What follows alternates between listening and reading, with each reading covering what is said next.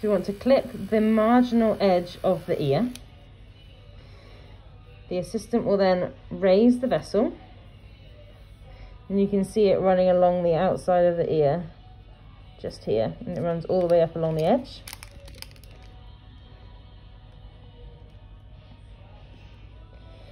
So normally we will be able to place a yellow or a purple catheter, but mostly a yellow, into that blood vessel. See a little bit of flashback coming.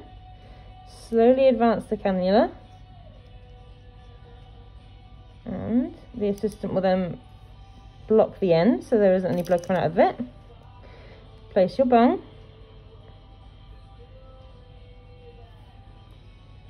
and then we can tape it in place. Now, once it's taped in place, we can wrap the ear around a swab to make the ear comfortable, wrap it in soft band, and then wrap it in vet wrap, and that will secure it from tampering by the patient.